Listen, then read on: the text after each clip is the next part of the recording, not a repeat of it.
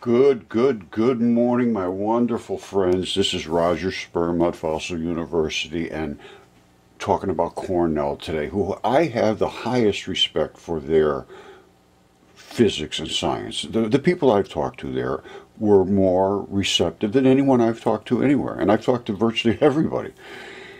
Now, they are looking for atoms to see them in the most super resolution they can find, and they think they have found a really good way to do this. However, I want to speak to what is it that when you look at this super magnification, what are you looking at? What are you trying to find? Here's what they're doing here.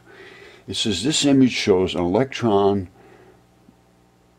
pictograph reconstruction of a whatever this is, orthodoncidate, which is PRSCO3 crystal, zoomed in 100 million times. Now, that crystal's just sitting there, I'm sure. It's taken in some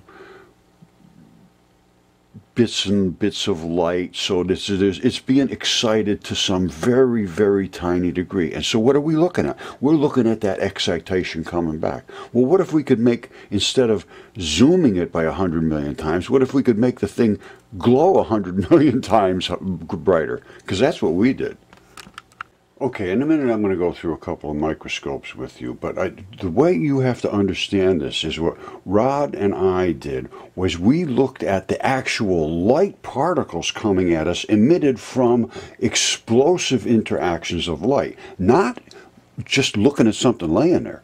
That's what they're doing. We are looking at the actual light particles coming at us, exploding, spinning, and this is no rendition of it. This is what comes out of what's called charged couple device. And what is a charged couple device? A charge is any energetic value.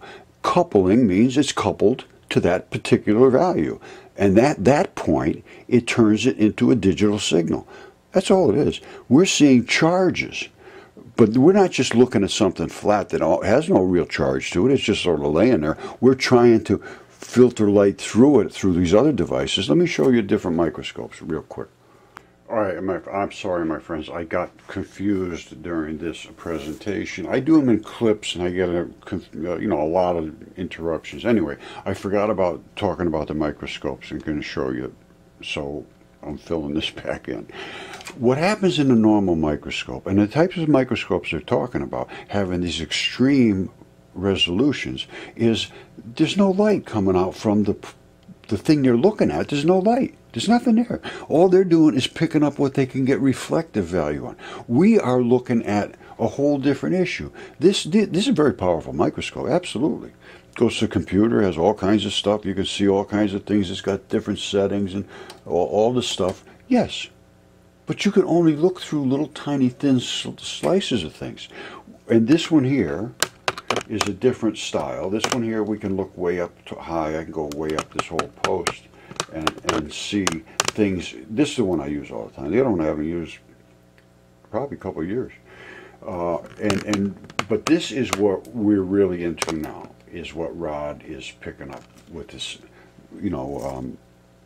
these charge couple devices. And this is nothing more than light. That's light from a red laser. So we're not looking at protons and atoms or anything. If that's light coming from a red laser, it's not atoms. It's not atoms, big chunks. It's photons, it's electrons. Electrons are two photons put together. Now, I don't know what I'll be showing you going forward, but like I say, I'm doing too much all at once, and I really should focus in on one thing at a time. But I wake up every morning and I'm hit with 20 different things. My mind just goes into a swirl like that. All right, anyway, here it comes. Now, just to explain what we did, we took light from a red laser, which is extremely accelerated, focused, intense light. And when I say accelerated, we accelerated, no question whatsoever, because we used a Venturi. And we could see the wave, and then we could see it accelerate, we could see the particle, we could see it literally divide. So not only, it started with light, so it has to be light. As light as light. That's the end of the story there. It's not like we're shooting big bombs out of here. We were shooting light. And then I will show you what we found. But the photon looks like that. Back-to-back electrons. Electrons looks like that.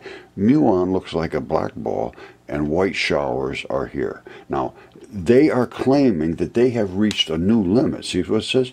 And I contacted these people, all of them up there, and let's see if I get anything back from them. It says the paper's lead doctoral, postdoctoral researcher Zhen Shen. This doesn't just set a new record. It reached a regime which is effectively going to the ultimate limit for resolution. Now they're saying that's as much as their best they're going to see is atoms. No, we're seeing electrons, and we're seeing actual muons and electron showers, which are the bits of the electrons. That's what I'm seeing. If you could see it any other way, I want to know why I am saying these things that are wrong. Because I'll show you why I'm saying the things I'm saying. Now, just to say you're wrong, go away, is not acceptable. I need to say, why am I wrong? If I started with light and the things I will show you are the result, why am I wrong? Now, let's just start out with this. These are the bits and pieces that they have seen and they claim are the smallest bits and pieces that exist. Now, these are from CERN, and what they have seen is these clouds of explosive material, billions and billions of particles smashing together. But they have seen these as the smallest bit, which appears to have no energy whatsoever. And these are extremely energetic to create showers. So the black ball, when it comes in and it crashes, it comes in and crashes into another medium. And when it does, it just stays the same. It's just a black ball. When this one comes in, it's a white ball, and it crashes, it creates these showers. And here's what they are. Now, again, let me just show you something. These are what they're looking for. The high-speed particle, which is the electron, and then the muon, which does nothing when it concusses. Now, because they're really seeing these all in bits and pieces, and I can show them to you in bits and pieces, which is just exactly what they see. However, we also see them here tied together as a photon. That is what came out of the laser. That's exactly what came out of the laser. Now, what it does is it creates a wave in front of it because there's a magnetic field surrounding it. So as it goes forward, the wave, as we saw before, creates a big wave, and then what we did after that, you can see this one here is glowing because it's the one leading as it goes forward, impulses, and it shakes and wobbles and spins and all that stuff. Now, how did we get to this point? Here's how we got to that point. We shot the red laser out, just standard red laser, nothing special, and you would never see anything more than that, so you'd see it glowing. This is extremely enhanced. I mean, it's not changed at all that I know of. It's strictly just the light that is seen by a cell phone, literally a cell phone. Now, what did we see when we really worked on this thing? That's the particle. That is the particle. It's just what I showed you before. And then we enhanced it, and we could see that the leading edge that is forward is the glower. That one would glow, and that one would glow, because they're forward. So you can have upspin, you can have downspin. Now, when that banged into the Venturi, first of all, it gets pulled out of the wave. You see the wave? We saw the wave back there. Here it is right now. It's obviously being elongated forward, just exactly identical to a jet fighter. The jet fighter is the particle. Shoom! Breaking the speed barrier. All right, so let's just realize that Einstein was wrong what he said about light. Light can accelerate. It obviously can slow down, and I can show you that too. This is the acceleration, and here's the slowing down. You see? It's faster here, and it's slower there. It's instantaneous after it comes through the accelerator. It accelerates and then it slows back down. It's just the way it works. And what happens is between the light being shot through, and it would never change from that except for the accelerator. And it forces all these magnetic regions, which are just big bubbles. They're bubbles like this. They literally are those bubbles.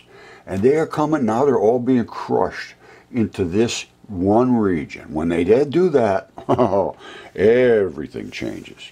And what happens there is the pieces just fall apart. The pieces just fall apart. Sounds like a good song. All right, here it is. They're coming in. Bazazoom. Light. Well, light is dark and white.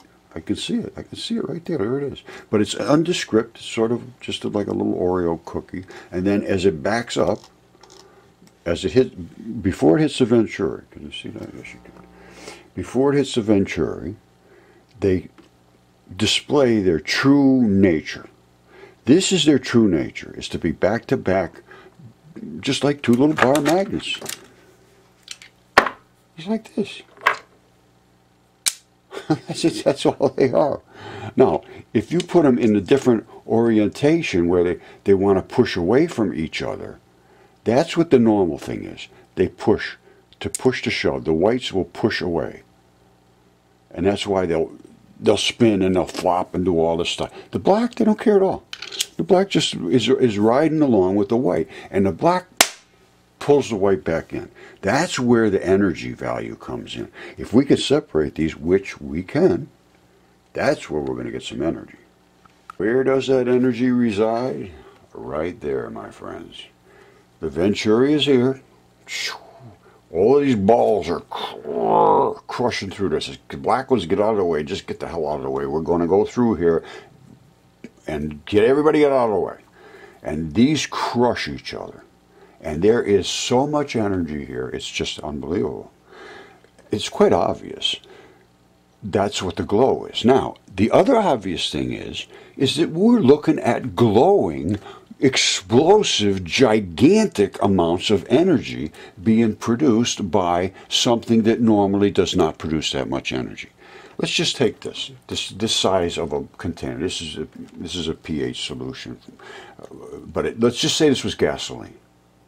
Let's say this is gasoline. And you're a quarter of a mile away from this thing.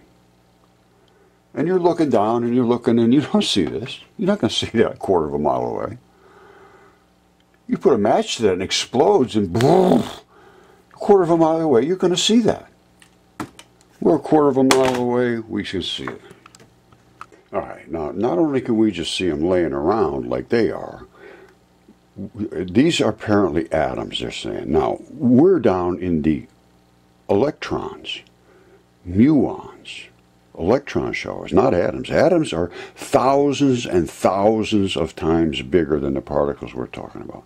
Now, if that's truly what they're looking at is atoms, we are so much smaller on the scale that's just way below what they're looking at. We are looking at the electrons, which are 0.000058544, something like that, atomic mass units, just absolutely incredibly minuscule, tiny. These are a minimum of thousands of times bigger than the particles I'm showing you, but they're just laying there. They're emitting energy, absolutely. Everything emits energy until you get down to absolute zero, and then there is no energy left. Energy is nothing more than compression, basically. That's all it is. If you took all the compression out, which is to mean to remove all of these extra electrons that have no reason to be there. They're just, say, laying there. And the more of them there is in there, the more heat you have, because the more compression you have. The more compression you have, the more crush you have. That's how condensation happens and so forth. There's pressure, and pressure ends up causing heat, and heat ends up causing glow. It's just one big pile of energy, and what we did was we created that energy so magnificently brilliant that we can see it from miles away. Literally, I mean, in this realm, we're just so far away from it, but we can see it because it's glowing so intensely. These are just laying there doing nothing, but they're seeing them because they have made their equipment so intense that it can see down into that range. We made that range so intense that our equipment could see it.